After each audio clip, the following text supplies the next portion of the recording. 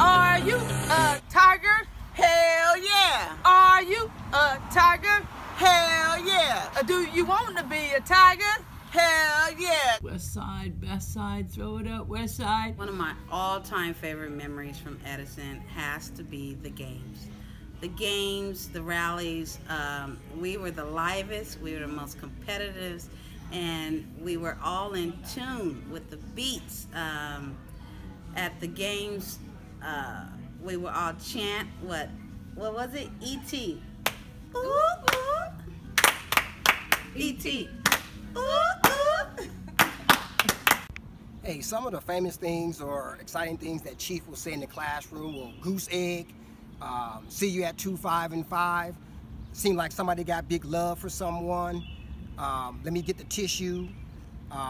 Also, stop that half step. And we had a wonderful classmate, Dennis Murray, that was a comedian. He would always come in the classroom dancing, acting silly, and one of the steps was half stepping. And Chief would say, hey, stop that half stepping. Notebook check, and I'll see you at 2, 5, and 5.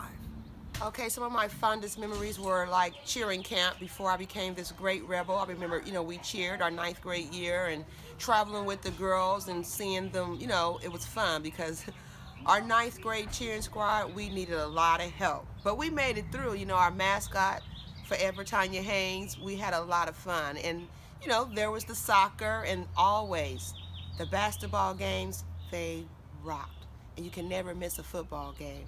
The place would be Edison High School football games Friday night, live. My most memorable athletic moment for the senior year in Edison football, I took the football from the Sanger quarterback and ran it in for touchdown for the Edison defense. Go Tigers. I think the only rival we had really, to me, was Clovis West at that time. They had some good players. When we played them at Clovis West, we barely beat them. I think we beat them by 6. They came to our house, we destroyed them by 22. So I think that was our biggest rival at this point.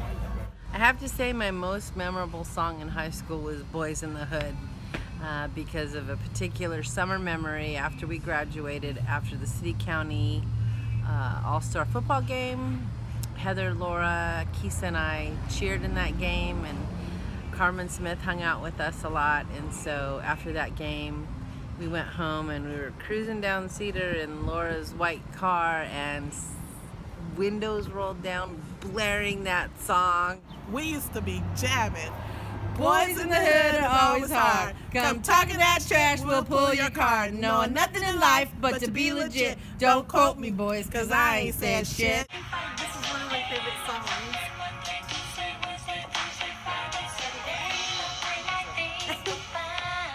Playing basketball at Edison was an honor. I remember watching Keith McDonald, Tim McDonald, and a whole bunch of other guys, and it was family tradition. It was like the baddest of the bad go to Edison. If you couldn't play at Edison, you got those guys that transferred. So I wanted to play with the best. So that's why I went to Edison. I hooked up with Andre Sims, and he made me a great player. Mr. Smith, Chief, he was my favorite teacher because he used to always kick Carmen out of class. I used to like it. I used to. What did he say? What did he say? He clown Carmen. What did he say? Just go like this. Get out! They have a crush on any teacher or staff member. Yeah, Miss Lyons was fine as whoo. You know what I mean? Yeah, I think about her now to this day. It was just like, it didn't make no sense being that fine, to be honest. So Miss Lyons was fine as hell. And, it was hard to concentrate just walking past her class and seeing her, to be honest with you. She was just ridiculous. And then, Miss Bellamy, because Miss Bellamy had it. And what is it? You know what it was. Rest in peace, Mr. Anderson. I just recently heard he's no longer with us. My prayers and best wishes goes out to his family. But I remember him the most because, he and I had the most difficulty. And I say difficulty because on the days where your jerry curl wasn't ready to be public, those are days that I'm going to wear my hat. And other teachers didn't really mess with me because they saw the jerry curl wasn't twisting the way that it was supposed to twist. And it wasn't curling and bouncing behavior. And so when I go into his class, which was geography, he wasn't having the hat, and I wasn't taking it off. So we was just at an impasse. It wasn't gonna happen. I'm not taking this hat off. There's girls in here, all right. And he wasn't going to give up his power and make me tell him what I wasn't going to do. So a little bit of ranking, some funny things get said. They say I'm bagging. So I just look like, a hard head, no go to school, no getting grades type of fellow in his class. On those days, and that was once every couple months, unfortunately. But that's what I remember the most because I realized that he was a good teacher, wanted me to, respect the institution of learning. But, don't mess with the jerry curl, man. It's just serious business. Let's just be real. It was serious business at that time. We're talking 84, 85. I wasn't taking off the hat. Anyway, moving on. Hi, my name is Owita. In high school, you knew me as Dumpy, although nobody calls me that anymore because I'm too old. But anyway, one of the adults who impacted my life the most at Edison had to be Mrs. Marius. She was one of our counselors. And I just remember that when she was very classy, a very classy lady, always well put together. But when I was sent over to Germany as a foreign exchange student for the summer, she and her husband sponsored a portion of my trip. And I just thought that was so phenomenal. And back then it was a lot of money. I mean, it's a lot of money now, but it was a lot of money. And in 1986, lifetime ago. But anyway, I think that just her care and her compassion is what made me just,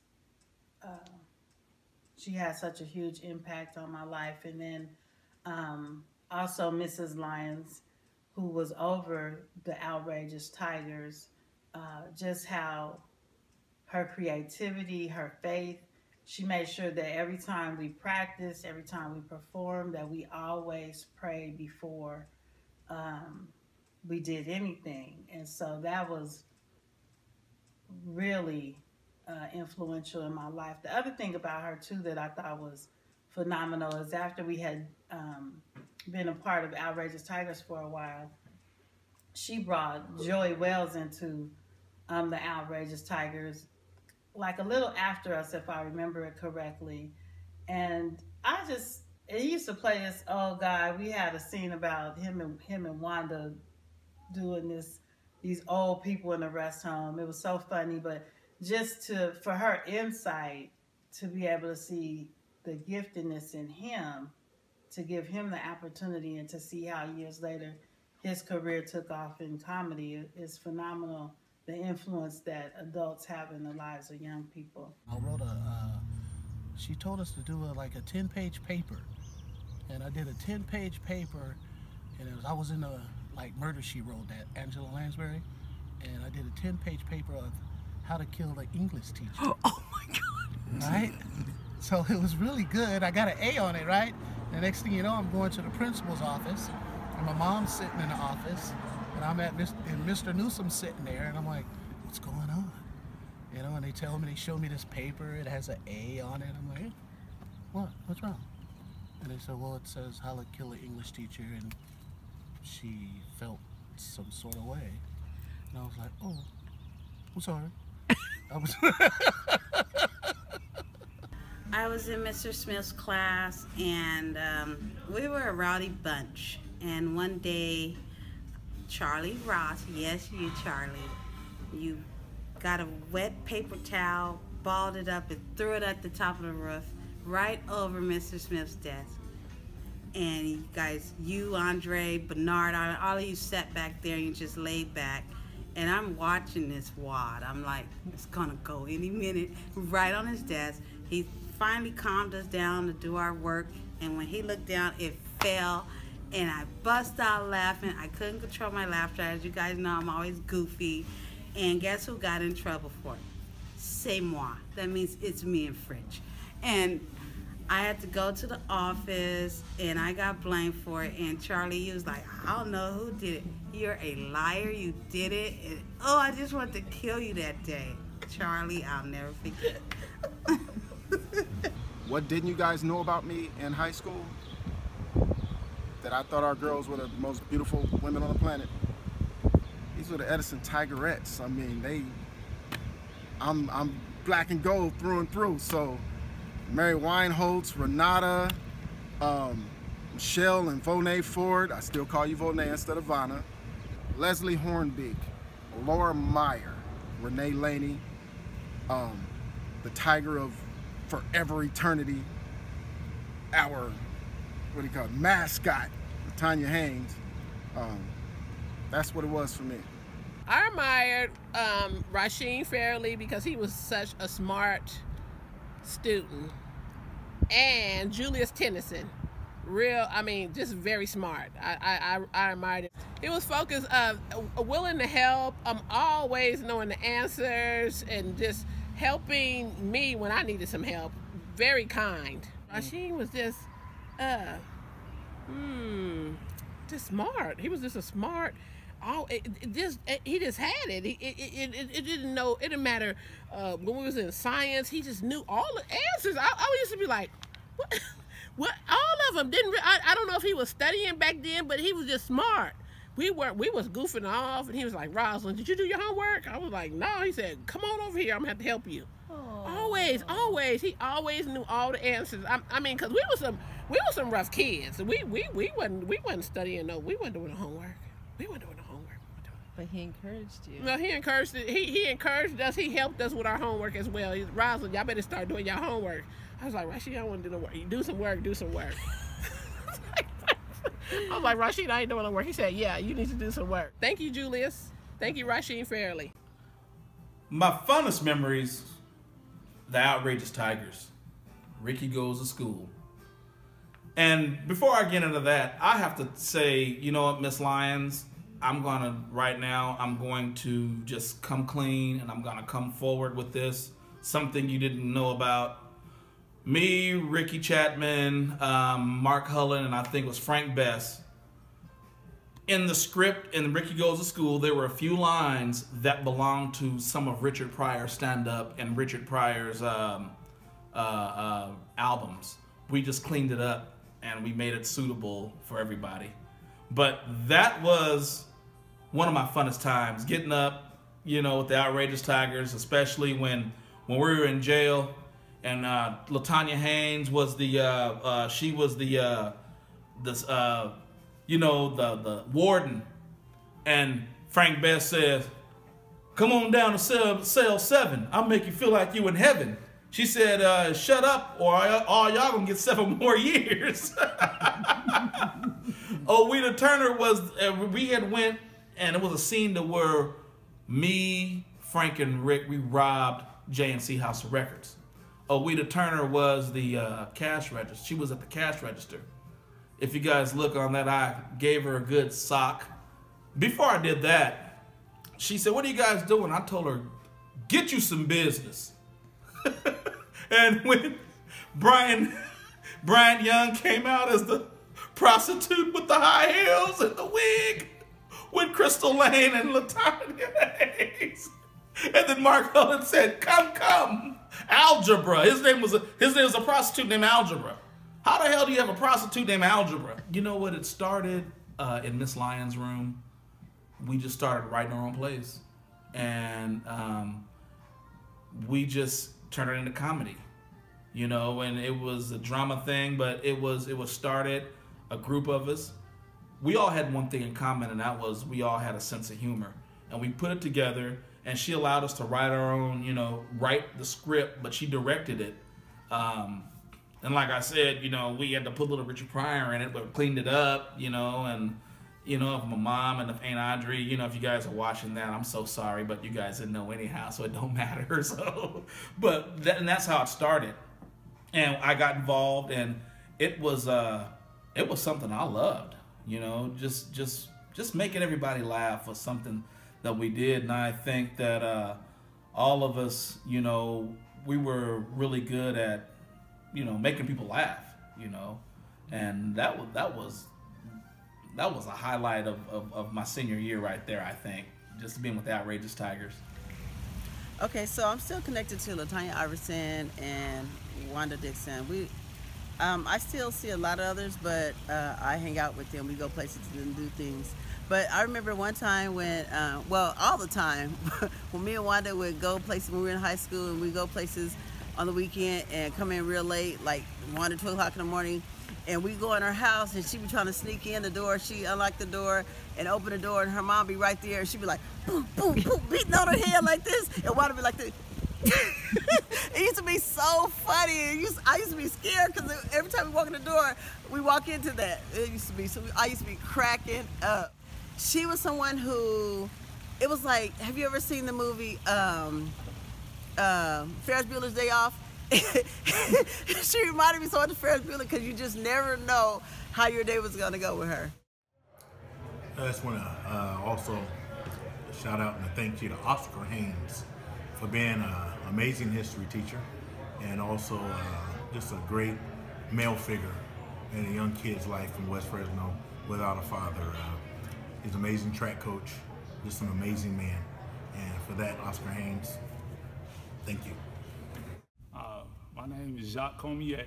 I went to West Fresno Christian Academy, where my mother was my teacher and principal. Actually, I did that from K through 8, so that's my elementary school and my middle school.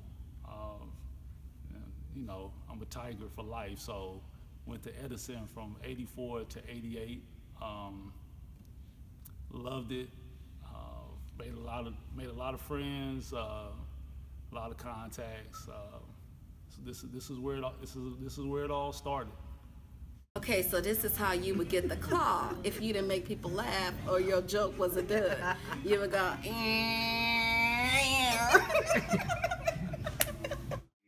who did I hang out with? Well, hanging out is something that's funny, right? So you got your immediate clique, which is usually 2 or 3 people. Then you got an expanded clique, and then that expanded clique got a clique. So my primary homie, which is probably just 2 of us, actually 2 to 3, right? It was Scott Walker and Marlon Reeves, because we was kind of like church boys, you know what I mean? So we kind of hung out together. We was church boys, but we was into it, you know what I'm saying? I was trying to, be a B-boy, and, Scott was trying to do his thing, and Marlon Reeves was preaching, even back then. But anyway, we was a clique.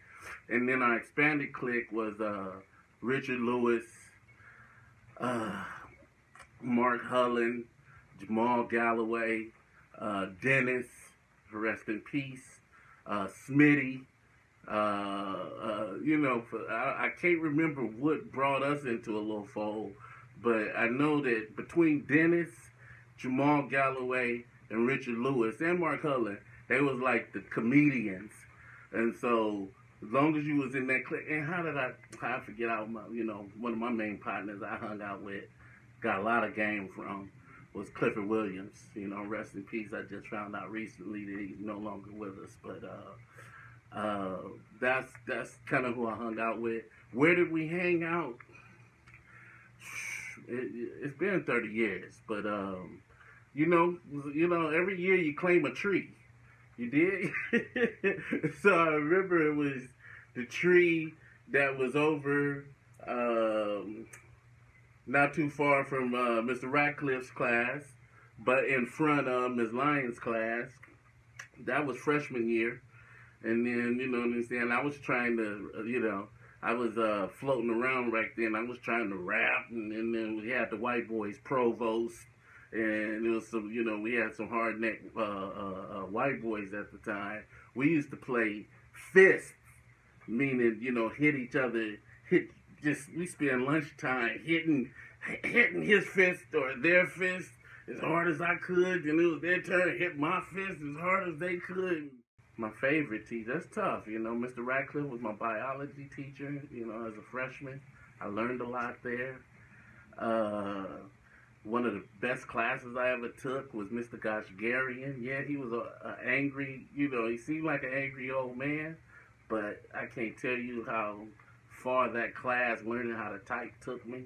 You know, so glad I took that in high school. Let's not talk about math. Let's not talk about English. Even though Miss McCurry, I don't know if anybody remember that name, she, you know, I ended up, you know, later on trying to write and publish. And I remember it was some of the things that Miss McCurry taught us. She was, you know, she kind of let us use rap, you know, to try to teach us poetry. And so I thought that was pretty cool back then. So Ms. McCurry, she had a big impact on my life, I'd have to say. One of my favorite classes was Spanish with Mr. Cutter. Who can forget Mr. Cutter, Colonel Sanders? Yes. Mr. Cutter's class was so fun. Every day you come in and it was Spanish right at the door. Hola, ¿cómo estás? Muy bien, señor Cutter. ¿Cómo está usted?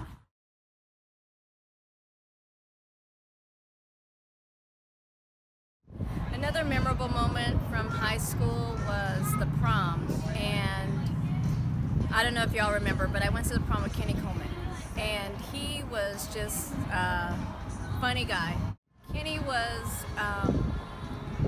just a really nice guy. We went to prom together, we hung out at grad night together, and he is just someone that will always hold a special place in my heart. He's deeply missed. Who impacted me? The librarian. Do you guys remember who our librarian was? Miss Bellamy. I would come in there some days like, I can't do it, I've had enough, I can't do it. She would pat me on my back and say, baby, you can do it. Just pray. What do you need help with? Miss Bellamy was always there for me. I love you for that. When I first came to Edison, we transferred here from Fresno High. It was, you know, was a little reserved. I wasn't sure. Only people you knew here was the soccer guys, and knew some other guys. But when I first got here the very first day, I remember it was Pat Foster, and he goes, "Twins, what's up? Glad you're here. We're gonna win a valley." And I knew then at that time that we were welcome, we were loved here, and it was gonna be good here for us. And I never regret a day coming here for those 2 years. Not only, you know, to win soccer, but really just to kind of embark the Edison Tiger spirit. My proudest moment here at Edison while playing soccer was in 1987. We played the NYL Championship. We beat Bullard, and I think that our defense was just stellar that game, shutting down them, and they really couldn't. I think we beat them 2 or 3-0, and they had scored a lot of goals, but we just came together, stuck it to them. And you know, we had a couple guys, you know, like to talk a little bit. You know, one guy who liked to talk a little bit, he's sitting in that corner right there. He was kind of quiet but talking. Marlon, that's right, Marlon. And he would talk, and it was hear him talk, and it was funny, you know. He goes, yeah, because what happened a lot of times, these players would talk, they wouldn't give us no respect, and you know, but at the end of the day, you looked at the final score, and that was our respect. I hung out with Rosalind, my cousin Charnice Jones, Diana, Ned Green. We all hung out just outside of the office, just west of the office, near the parking lot. We would meet there every day for lunch. Mrs. Marigian, she taught me to study, think deep, think beyond, and come up with ideas. I was class clown, however, I am shy. I'm a shy person. So why did you get voted class clown, do you think? I think being goofy with my friends, probably the most goofiest. I actually started playing soccer when I was in the 3rd grade or so, and I'll say it was a challenge. You know, 3rd grade, not knowing even how to kick a ball, and didn't even realize that I was fast or whatnot. So I would sometimes run past the ball as a little one. But as I became older, I learned the game a little bit more, the fundamentals of it, and realized that it was more than just a game. It was one of my favorite passions that I had about, you know, sports or whatnot. But growing into soccer more, I actually knew how to play basketball as well. But since they both ran into the same time during the same season, I always chose soccer over basketball. So moving into high school was like one of my favorite times of actually playing soccer, because I had a group of wonderful girls that were with me. We all supported each other through the good and the bad. Michelle Jennings, her and I both played center forward. She was on one end in the center and I was on the other. And it was challenging one game where we didn't think we were gonna get it, but somehow her and I pulled together. We somehow got the ball towards the goalie, and we were like passing the ball towards, you know, her back and forth, me and her back and forth, and she either scored or I scored, I don't know, but we ended up winning the game because we thought we were gonna lose, and that was a great moment. If I had any advice to give to my teenage self, it would be to go to class, stay in class, go to college, stay in college, learn all that you can. There's a time and a place for everything, and when it's your time to go to school, do that. It's very important. It will help you. Your decisions and choices that you make today will help you on your life later. I've always been really proud to say that I was the one of the first two valedictorians of the first graduating class of Computech. And it sounds really nerdy, but it's something that's brings me a lot of pride. And who was with you? Catherine De Leon was my co-valedictorian and my best friend. One person who was not really my teacher was Mr. Harris. Rest in peace. I found out from his daughter that, you know, on Facebook that he's not with us.